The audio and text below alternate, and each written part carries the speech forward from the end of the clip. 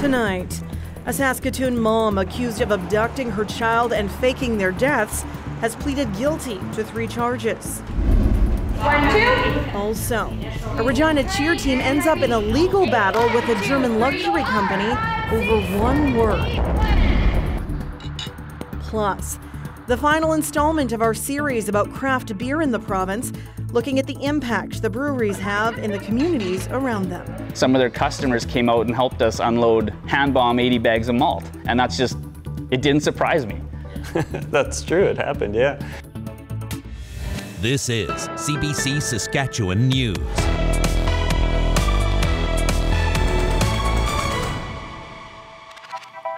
It is Thursday, November 2nd, and the CBC Saskatchewan News starts right now. Good evening and thank you for watching. A Saskatoon mother who pleaded guilty to kidnapping her own child, faking their deaths, and then taking off to the United States is not going to jail. Instead, Dawn Walker will serve a 12-month sentence in the community, followed by 18 months of probation. The case raised questions about how Indigenous women are treated by Saskatchewan police and the courts. Dan Zakreski brings us the story. Dawn Walker didn't want to talk about what happened in court today, but her lawyer did. I think the question here that we should all be asking is how we feel about how Indigenous women are treated in this country and in particular in this province. Walker pleaded guilty to kidnapping her own child last summer. She tried to make it look like they had drowned in the South Saskatchewan River, but really they had taken off to the United States. It triggered a massive search. It ended 2 weeks later when Walker was arrested in Oregon. In court today, Walker says she did what she did out of love for her child. She feared for her child's safety, claiming she was in an abusive relationship. She says that she went to police, social services, and the courts, but she was failed by all of them when they didn't charge her former partner. Hannon says Walker's case is not unique and that the system fails many Indigenous women. Something has to be done about the way the Indigenous community is dealt with in this country and in this province. You should know that in Saskatchewan, 80% of women who are in custody right now, in jail, are Indigenous. The prosecutor said Walker's motives and circumstances do not change that she still pleaded guilty. At no point in time has the Crown agreed in any way that Ms. Walker was a victim from her former spouse or that her child was in any danger. I think the takeaway here by her guilty plea is an acknowledgement by her that she did not have a legal defense to these claims. The conditional sentence means Walker must abide by a curfew, do 150 hours of community service, and get written permission to leave the province. She can still see her child, but the visits must be supervised. Dan Zakreski, CBC News, Saskatoon. A former Christian Legacy Academy official has pleaded not guilty to charges in Saskatoon Provincial Court. That means a trial is now set for next year. John Olabobukum pleaded not guilty on all 8 counts of assault with a weapon. Olabobukum was a former principal at the school, which was previously known as Christian Center Academy. His trial is now set for next June. He and another official are also facing 4 other charges later this month. Former students outside the courthouse today tell CBC they will be ready to tell their stories at the trial. The Alberta government's threat to pull out of the Canada Pension Plan has prompted the federal finance minister to call a meeting. Chrystia Freeland is hosting a meeting of provincial finance ministers on Friday. Today, in question period, opposition leader Carla Beck asked the government for its position on the issue. Beck says the CPP is secure and has been reliable for seniors. She says the Alberta UCP seems focused on pulling out of the CPP and asked if the Premier was interested in following suit. Scott Moe did not answer the question in question period, but he did tell the media afterward that the government is not interested in leaving the pension plan. We haven't been looking at or even considering or had a discussion around Saskatchewan exiting the CPP plan. That we have been quite happy with the Canada Pension Plan and how it's served the residents of Saskatchewan, and would hope that would continue. That being said, there's an active discussion that's in its very infancy or early stages in Alberta, and so we need to watch what is happening, as any province can pull out at if they should choose. The The Alberta government has launched an ad campaign to sell its plan and wants to hold a referendum vote in the future. The plan has been criticized by business groups, labour unions, the Liberal government and federal Conservative Party leader Pierre Poilievre. 18 new addiction treatment spaces were unveiled by the government in Saskatoon today, 8 of which are for youth. The new spaces will be here at Possibilities Recovery Centre. They will help people access intensive outpatient treatment in person in Saskatoon or virtually across the province. The government has added 80 new spaces in total this year. These 18 spaces are part of our province's commitment of adding at least 150 more addiction treatment spaces, a commitment that we recently increased to a total of 500 more addiction treatment spaces over the next 5 years. One of the benefits of it is that, as an outpatient program, geographically, we're kind of limited to Saskatoon. So the virtual component of it gives us the ability to reach province-wide. So it takes a pretty committed person to have success virtually, and we have had success virtually. There are now 561 pre-treatment, detoxification, treatment and post-treatment beds operated by the Saskatchewan Health Authority and partners. This expansion comes at a time where record numbers of people are dying from overdoses in Saskatchewan.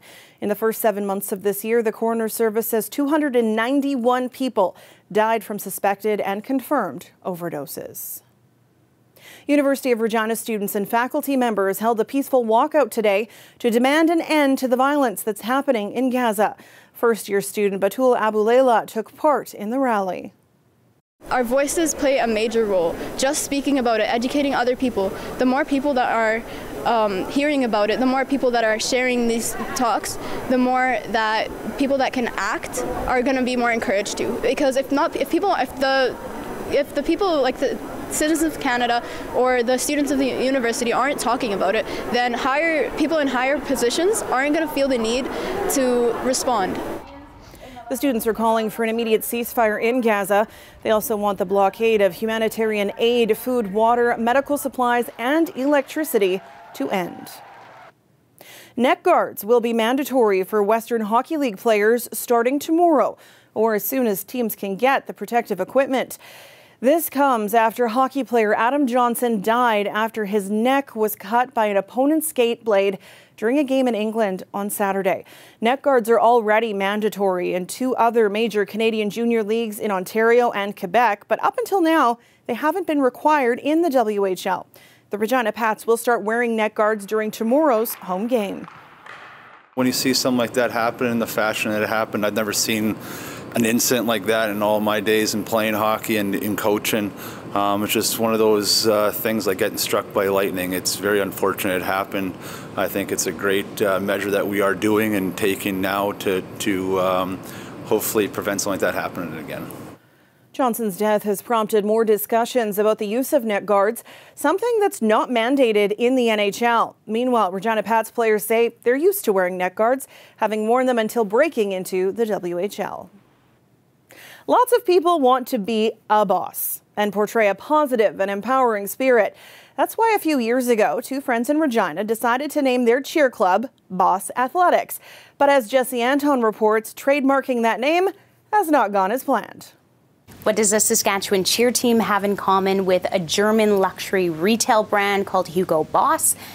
One word, and it's put them in some legal hot water. Hugo Boss has sent Boss Cheer Athletics a cease and desist, saying their name and logo infringes on the fashion house's trademark. Hugo Boss sells accessories, shoes, fragrances, clothing, and even some athletic gear.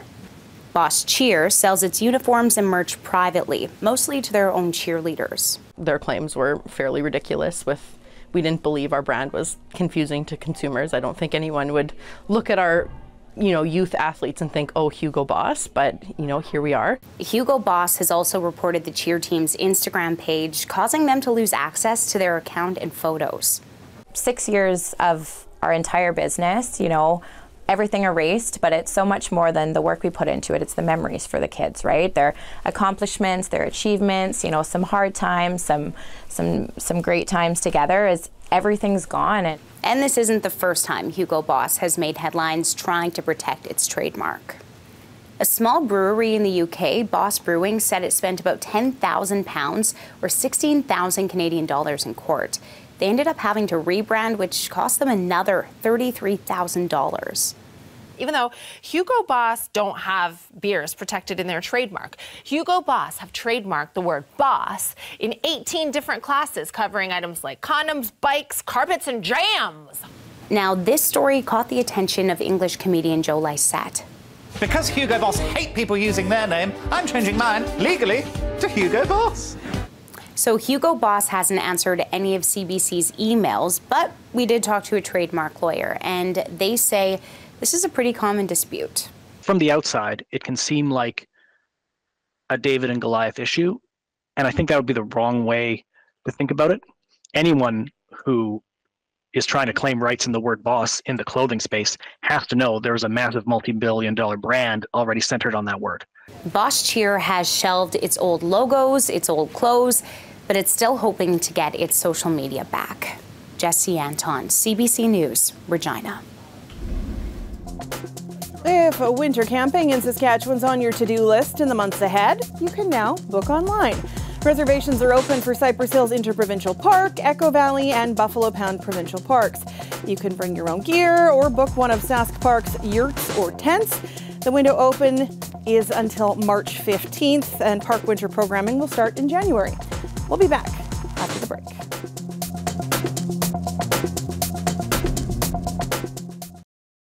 The weather update is brought to you by Capital GMC Buick Cadillac. 2023 model clear-out is on now.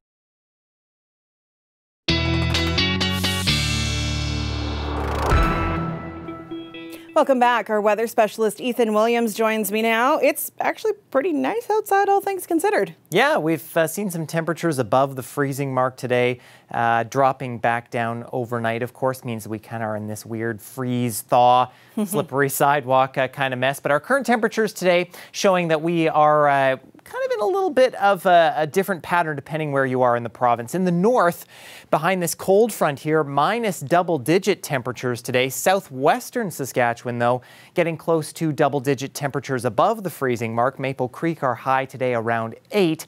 And all of us in South and Central kind of finding a home around the freezing mark or so, or just, again, as I say, above that through the afternoon. Warmer temperatures in the southwest mean that a bit of moisture moving through this afternoon actually fell as rain in the Cypress Hills, Val Marie, and Shaunavon areas. High pressure did its best to clear things out in northern Saskatchewan today, and we see some thin cloud cover still there. Thicker cloud cover to the south, and it seems along the Highway 16 corridor, including in places like Saskatoon and Yorkton. We did actually end up seeing the sun today as that cleared out a bit, but things clouding over again tonight, and even tomorrow morning, a little bit of a repeat scenario with some mixed precipitation in the southwest before another area of high pressure moves in. We're just going to do this whole thing all over again tomorrow. May get some clearing in Regina and eastern sections as we head through tomorrow afternoon. Things cloud over again Friday night into Saturday morning. Another shot of some snow in the Churchill region, and then the pattern really changes getting into Saturday night and early Sunday. This low pressure system from Alberta spilling kind of a mix of moisture, rain to the south and central and northern sections, possibly some snowfall as we head into early Sunday morning. Bit too early to tell what that's going to turn out as, depending on where you are and what final totals will be at this point. And then another shot of snow to the north heading into Monday. Now, overnight tonight, we could see some widespread fog. We saw that a bit in the Regina area, especially last night, but could be a bit more widespread tonight, dropping down to close to zero visibility at times, even into early tomorrow morning. So heads up for the commute as that'll start to burn off as we head through the morning hours. Part of the reason we're seeing that fog develop is that there's just not really much happening in our atmosphere right now. Not a whole lot of wind to stir up weather systems, and that is really going to be the case. These are very nice calm winds for this time of year. We don't really have to factor in much of a wind chill here. The other reason that we're not seeing a whole lot going on is because our jet stream pattern not moving, really just kind of forming a straight line here, no big ridges or troughs, and it's staying a bit to our south, so that means we're still kind of in a bit of that cooler sector. But as you'll see in our 7-day forecast for Regina, the temperatures will not be bad as we head into the weekend. and they'll warm up as that system moves in. But again, things likely going to be messy into Sunday before things sort of return to normal as we head into the beginning of next week. Saskatoon, again, similar story here, maybe a little bit cooler for you folks on Saturday, but Sunday, yeah, I expect the commute to be not so great if you're heading anywhere, and then temperatures kind of evening out a bit here. So a blip on the radar, Sam, and then we're kind of just back to normal. All right, I will take it. Thanks, Ethan. You bet. I look at all the Saskatchewan brewers as being one big community. We all know each other. We all talk to each other. We're all friends. Coming up after the break, the final part of our series looking at the craft beer industry in Saskatchewan. It's called From Plant to Pint. And tonight we look at the impact that these breweries and their employees are having on the communities that they live and work in. We'll tell you about it when we come back. Stay with us.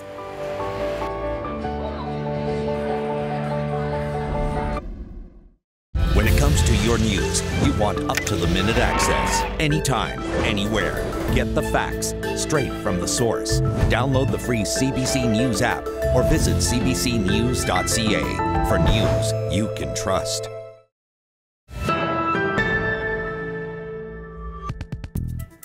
Pubs have long been considered social hubs, but many local breweries in Saskatchewan consider their role in communities as much more than that.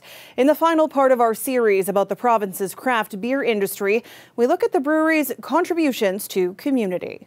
3, 2, 1, swing!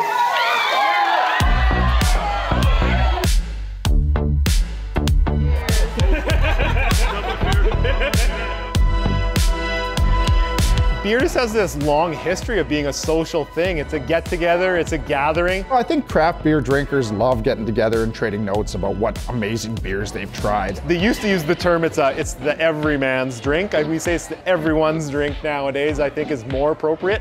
And we really tried to buy into that. We think beer should be for everyone. We see beer as being something that is very connected to where we live. We would be closed without our customers, obviously, so we are very thankful for all of our customers. And not only are they keeping the lights on, but they are creating this space.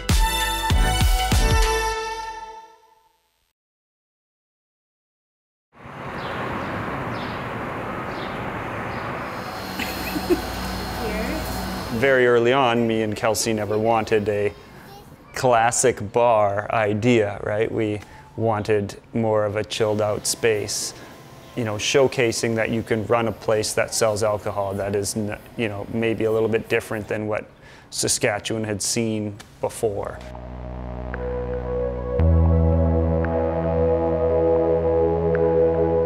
It's almost unfortunate that we have to say those things out loud, I would say, but as a straight white guy, I understand that other people are experiencing things all the time that I'm not. So for me, it seems obvious, but it's not, because people are still experiencing those things. So making sure that at the very least, that if people are experiencing those things, it wouldn't be happening in our business.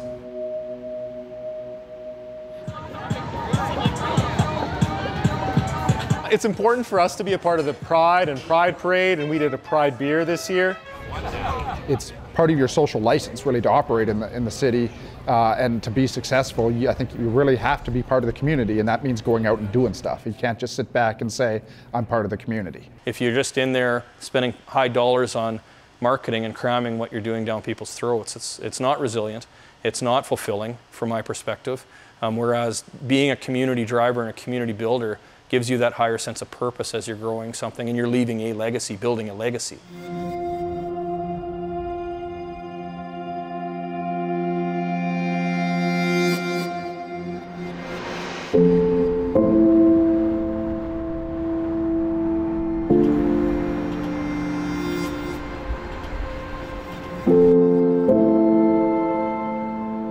The first official day of the pandemic in Saskatchewan, instead of worrying about your own business, you were raising money for the Friendship Inn. Yeah, we had that conversation. That's yeah. Right. Yeah. Why? Why do you do something like that? Because the right thing to do. I don't know. Because it felt good.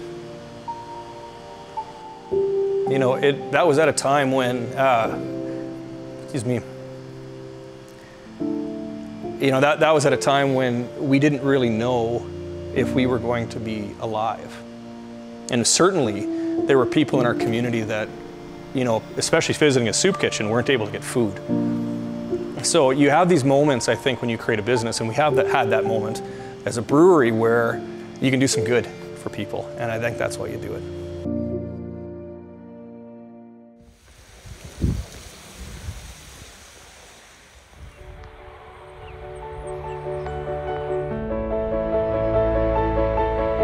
Community is one of the things I think about, for sure. And Nokomis is, you know, they're in their community, they bring lots of people to their community. I look at all the Saskatchewan brewers as being one big community. We all know each other, we all talk to each other, we're all friends. Multi is super interesting because they're in Regina, but the feel of community there is incredible. The last 2 times I was there for deliveries, some of their customers came out and helped us unload hand bomb 80 bags of malt. And that's just, it didn't surprise me. That's true, it happened, yeah. Nice guy came out, he was having a beer with his dad, and they were both farmers, so we were talking, and then the dad was talking to Matt about farming, and the son came out and hauled some bags of grain. We gave him some free beer, and yeah, it was great. I mean, that's community. It goes back to kind of that connection of making something, making our product, growing it, seeing it come up through the year, hoping for the rain, like doing everything you can to make it the best that it can be. You're putting kind of like the blood, sweat, and tears in, and then the beauty is you're handing it off to someone that you know that is just as passionate about their end of the equation. Those people, with their passion, they become friends. We try to be relatable ourselves. We try to be here in the community. You can come into the bar, and sometimes I'm here behind the bar. I'm maybe not the best bartender, but I'm here. You can't do that with mass-produced global products. You know, we laughed in the pandemic that we were considered an essential business. You know, making beer is essential, but we did embrace that, yeah, that level of social fabric, that sense of normalcy, that joy, the ability to have families come into our tap room where the kids have some apple juice and mom and dad have a beer. Those are important things. Those are important things on how we build community together.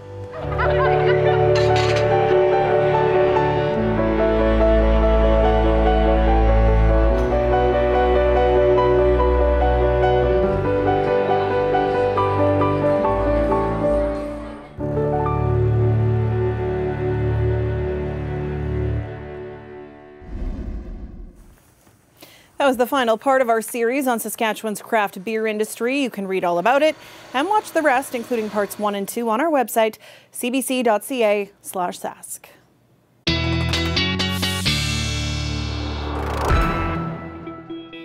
And Ethan's back with one last look at your weather. No green fields in this forecast. No, white is pretty much what we're into now, especially as we head in through these next few days here with what the forecast could bring. But for Regina tonight, there is definitely the possibility that by midnight we could see a little bit of fog building in again. Winds will be fairly light, and that's again part of the reason why that's happening. A midnight temperature of -7 will be at -8. Not too much of a change by the morning, and there still could be some patches of fog kind of here and there. Should be gone by the noon hour, though. We'll be at -1. Good chance we'll climb above that freezing mark, just above it in Regina once again. A little bit of fog possible in Saskatoon as well tonight. By the morning hours again, that should primarily be gone, but we'll be left with mostly cloudy conditions around -7. Again, light winds by the afternoon here, a mix of sun and cloud. There is the possibility we could jump just above freezing again in Saskatoon, and this whole weather system kind of just repeating itself again, Sam. All right, thanks, Ethan. You bet. And that is it for us tonight. For news anytime, you can always head to our website, subscribe to our YouTube channel, or download the CBC News app. Ethan and I are back with more tonight at 11. Thanks so much for watching. Have a great night.